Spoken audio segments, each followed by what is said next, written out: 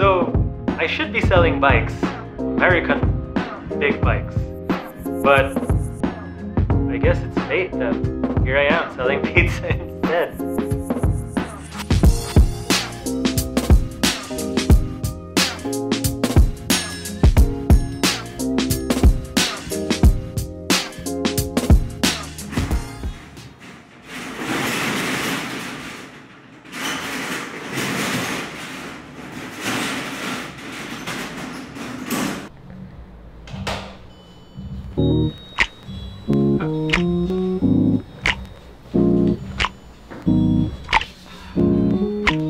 I guess it started in Japan because I taught English for about 2.5 years.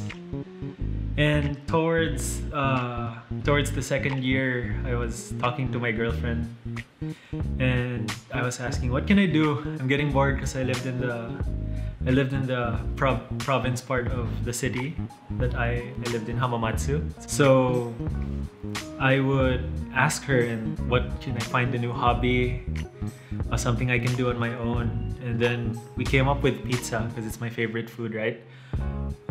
So I did the research. I didn't have an oven, so the first pizza I made was skillet pizza.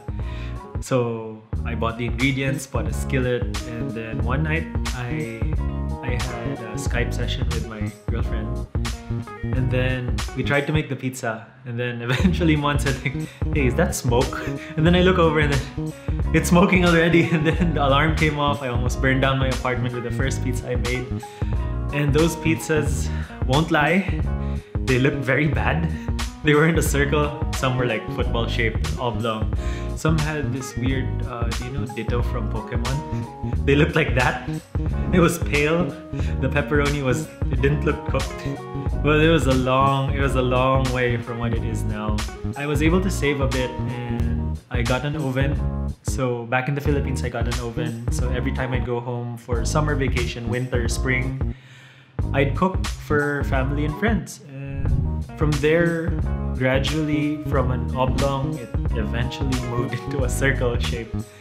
And we were able to get good pizza. So we just kept practicing actually. And that's how I started to cook pizza.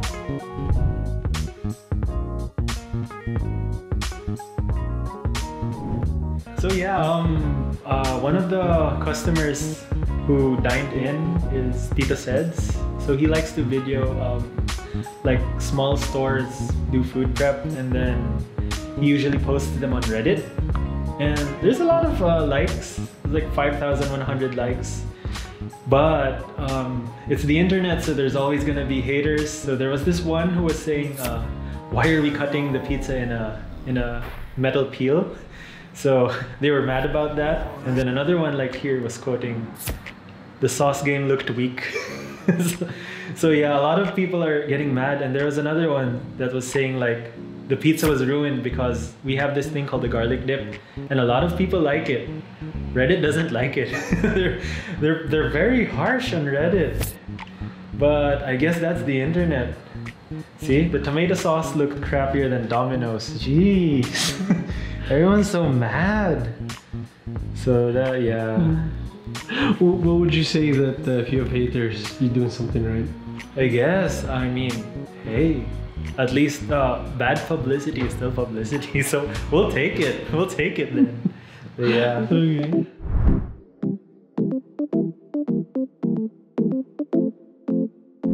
I should be selling bikes, American big bikes, but I guess it's fate that here I am selling pizza instead. So towards December 2019, I kind of wanted to go home and try to start life back in the Philippines. So I went home Christmas season, spent Christmas with family, friends, Monica, my girlfriend. But after a while, since I didn't have a job and I was just like enjoying it and everything, my mom starts hammering it in saying, hey, get a job, get a job. Stop mooching. And I'm like, oh no. Sometime around Feb, I was able to get an interview with one of the big American motorcycle companies in the Philippines.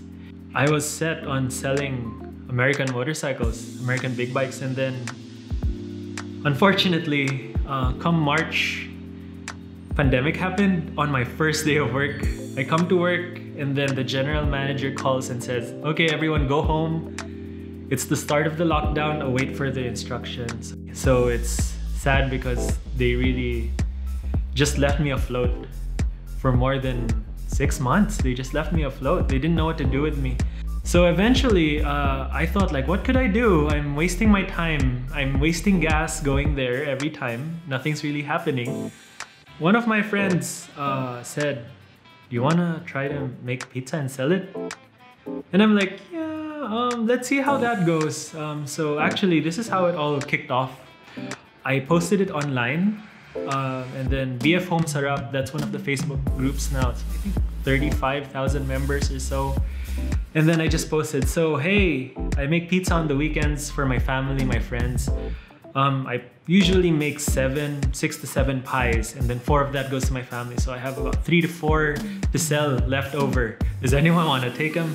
And then bam, and then the comments just go so many comments, and then people are like, hey, we want to try that, it's homemade. And then that's where it kicked off, and there was a lot of comments, and then I had to backlog everything for about 2 weeks. I was just catching up to everyone who wanted to order pizza.